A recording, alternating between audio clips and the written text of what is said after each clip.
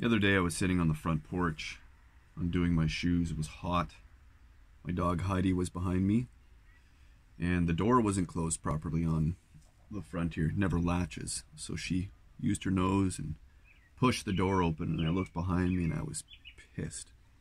And I said, "Heidi, the door, the air conditioning." Heidi's a dog.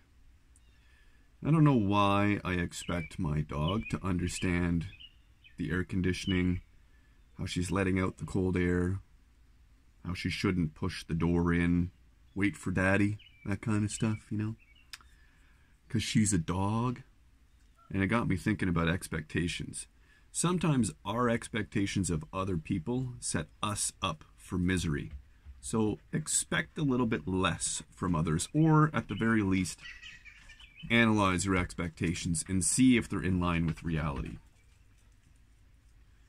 If I could just teach her how to drive, that would be great. Heidi, you want to learn how to drive? Where'd she go?